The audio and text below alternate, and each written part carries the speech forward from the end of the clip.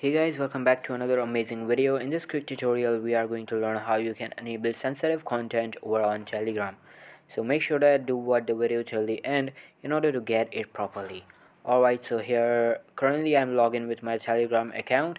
So once I go over on settings and in privacy and security, and you can see there is no option to hide or unhide the sensitive content over on Telegram. So if you search on YouTube, you will find that desktop version supports the feature of sensitive content over on Telegram. So let's move to the desktop. Alright, so here I have logged in to my Telegram account over on my PC, and from here once I go over on to settings right here, and in settings once I scroll down and click over on privacy and security, and again scroll down, you can see still there is no option to enable or disable the sensitive content.